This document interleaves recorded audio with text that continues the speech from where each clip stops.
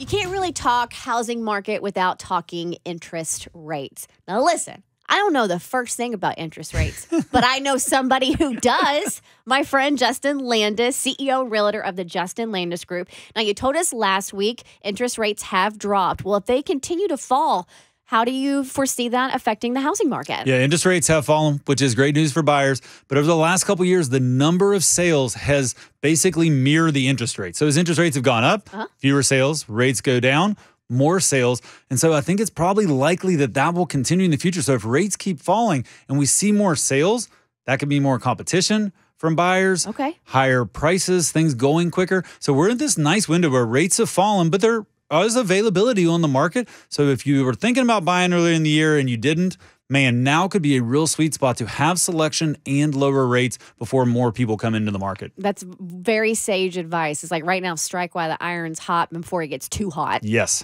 We covered interest rates this week. Make sure you join us next week because Justin's going to explain this new guideline that changes how buyers work with real estate agents. That'll be next week. I'm Kristen from The Burt Show on Q99.7.